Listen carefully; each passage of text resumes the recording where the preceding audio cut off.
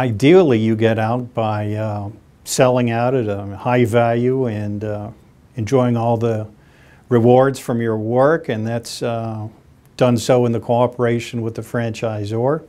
You need to understand what obligations you have in the franchise agreement when it comes time to sell. If your departure is less than amicable, you are determined just to get out of the system, you need to be very, very careful. The actions you take can have severe consequences. You do need the help of somebody who is very experienced in that area and can help guide you. You need to be smart, proactive, and very strategic in such a case.